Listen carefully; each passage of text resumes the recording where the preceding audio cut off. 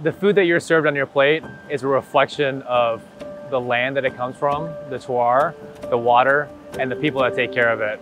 And every step of the way impacts how it tastes. So as a chef, we're all about flavor, and we want the best product for our customers. We are in Twin Falls, Idaho. We are at Riverence, which is a beautiful, sustainable trout farm. And we have been learning about what they do here, what makes them special, and the products that they create, grow, evolve, the trout, and how wonderful it is, because I used it on my menus for years. So being able to come here and see what I thought was happening as better than I thought was cool.